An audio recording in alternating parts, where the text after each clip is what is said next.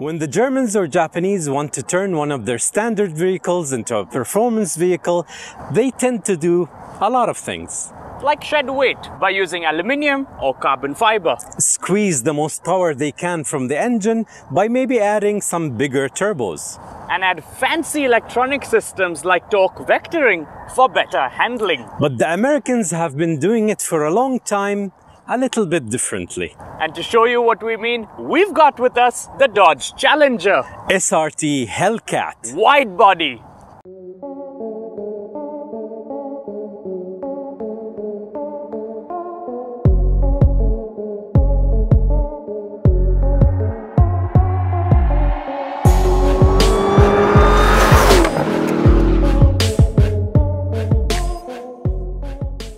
The Americans simply took the Challenger and shoved the huge 6.2 Hemi V8 under the hood. Then they slapped on a supercharger to make it produce 707 horsepower and 881 Newton meters of torque, which we'll be experiencing and talking more about later in this review.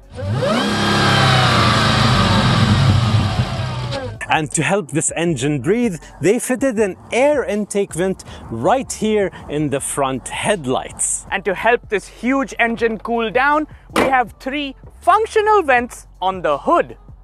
So what makes the Challenger SRT Hellcat Widebody different than your regular model?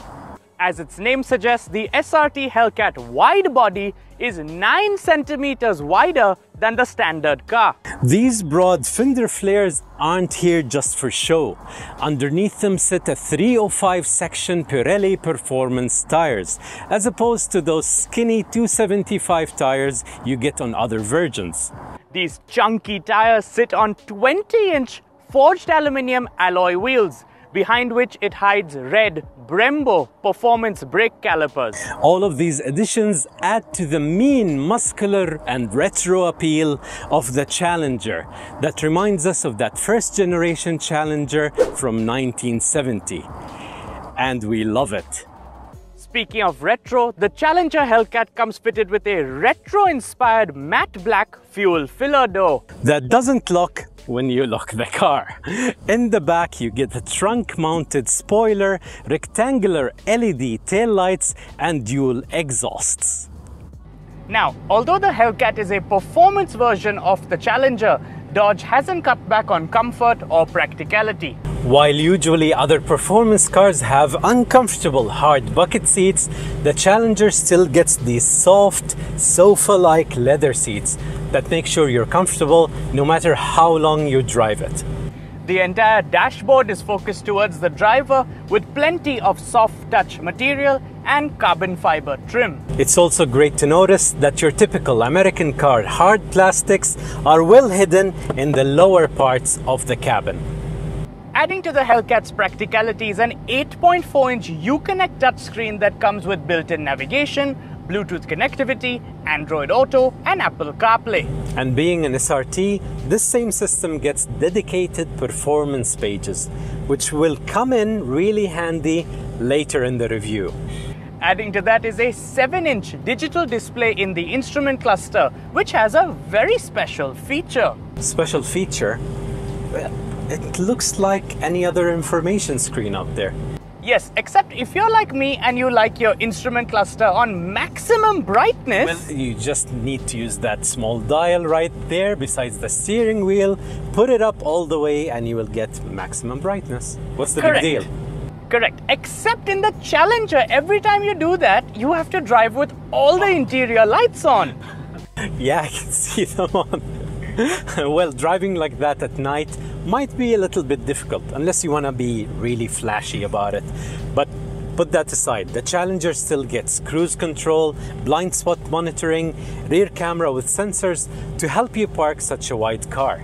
Here in the back, there's enough legroom and plenty of headroom so you can enjoy the Hellcat with your friends. And the best part is, you won't have to worry about them suffocating since there's rear AC vents and cup holders for some extra comfort too.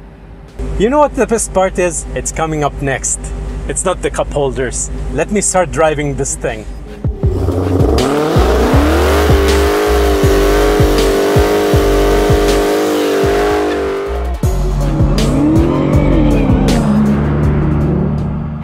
Hellcat 6.2 liter supercharged Hemi V8. We're talking about 707 horsepower and 881 Newton meters of torque. And let me say, there is no tires wide enough or traction control smart enough to manage all this power. Are you saying it's scary to drive? Well, what I'm saying is, if you're one of those people who enjoys going around the racetrack and setting new lap records easily, this car, the Hellcat, isn't for you. This car is meant for spinning and burning those rear tires and living life a quarter mile at a time.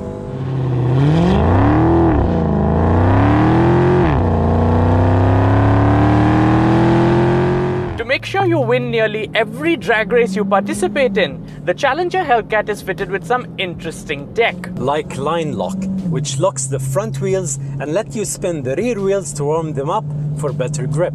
It's also got launch control, which limits wheel spin and lets you accelerate at maximum force by holding the revs at a limit you've set. And after you've launched the car, you have shift lights coming in the instrument cluster to tell you when to shift in that perfect time using the pedal shifters behind the wheel. Pushing all of that 707 horsepower to the rear wheels is an 8-speed automatic transmission. And to help you bring this beast to a stop, we have Brembo performance brakes in the front and the back with vented slotted rotors. You know what I really like about the Challenger Hellcat? What? Is how customizable the drive modes are. What do you mean exactly?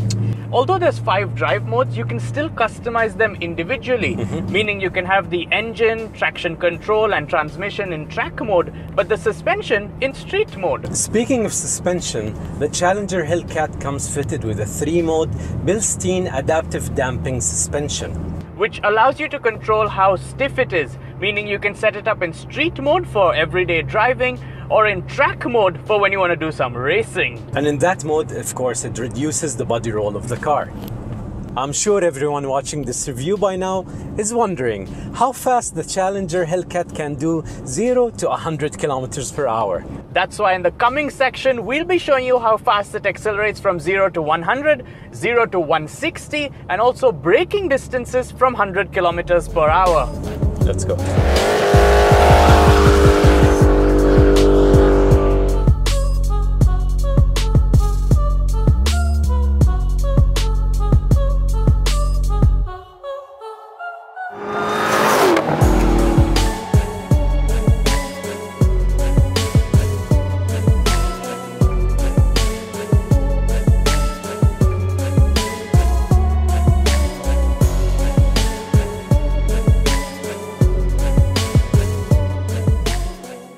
Now that we've shown you all the numbers you want to see, here's a number probably no one wants to see in his car.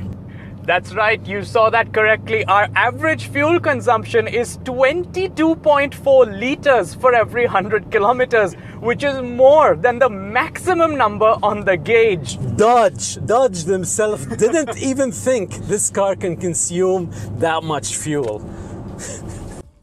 So what makes the Dodge Challenger SRT Hellcat Widebody different from its main rivals, the Chevy Camaro ZL1 and the Ford Mustang Shelby GT350? Well, in recent times, both the Mustang and the Camaro have been focusing their attention on handling and improving their performance around a racetrack. On the other hand, the Challenger isn't bothered by making it easier for you to set a new lap record.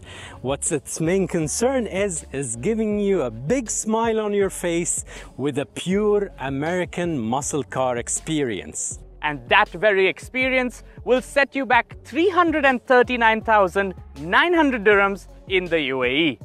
Thanks for watching. And see you soon.